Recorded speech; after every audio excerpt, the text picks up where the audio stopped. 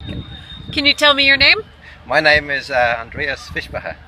Nice to meet you. What you're Nice to going to meet do you. is pick 3 cards, read the question out loud, and give me your answer. Well, I'm gonna do that. Yep. Let's see which ones I like. While you do that, I'm going to show what's at the other end of this Jeep. Oh yes. There we go. All right, first question. That's a nice one. It's gonna give you good hints on what you do. What would you do if you were president of the AKA? Well, if I were president of the AKA, I probably would try to put on a nice international kite festival again, just like back in the old days. And I'm quite missing that. You know, I'm flying kites since 20 years almost, and you had so great kite festivals in the States, and it's pity that this doesn't happen anymore. I know it's hard, but this is what I would do if I would be AKA president.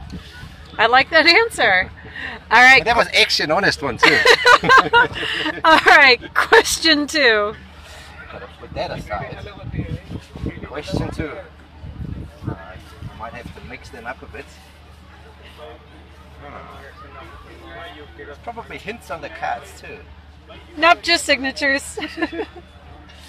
Right. If you could fly with anyone, dead or alive, who would you fly with?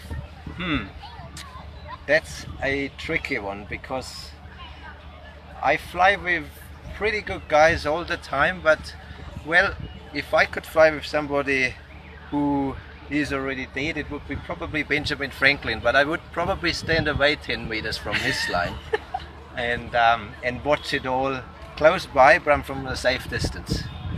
All right, question 3. Question 3. I need a more tough one. Oops, not this one. Oh. Gonna take that one. And the kites are still up. How boring is that? So, what kite equipment do you wish you had? I would like to have lightweight inflatable kite anchors that then become heavy if you need them to be heavy, because this is really handy if you shift bags around and stuff, and they get really heavy, but they have to be. But if they would be inflatable and weight compressible, we could take them with us to kite festivals all over the place, and we could just anchor wherever we want to, and we don't have to have a Jeep like that. It's a beautiful Jeep, but you know, an inflatable, weight compressible kite anchor could be nice. Perfect. All right, thank you very much. That's a lovely idea.